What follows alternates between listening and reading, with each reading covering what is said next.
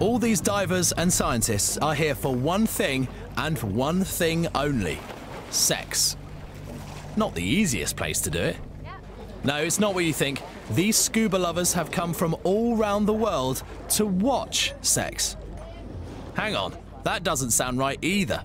We'll let this bloke explain. So we got to see the coral spawning, which is sort of the annual event where all the eggs and sperm are released up into the water, and it's an amazing sight. It's like an underwater snowstorm, but backwards, going up. It's really weird. It's awesome. Yeah. Yes, this is the magical coral spawning season in the Great Barrier Reef, where for a few days each year, a vast area off the Queensland coast becomes an underwater city of reproduction.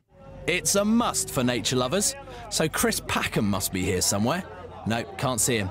So what's it like being down there when the moment happens? That was amazing. I love diving at night because there's so many different creatures that you can see that you won't usually see during the day. So it's like this amazing moonscape. And there's lots of corals starting to spawn, so it's this like synchronized orgasm, really. I love it. It's fabulous. It's like this fairy dust kind of going up in the water. It's amazing.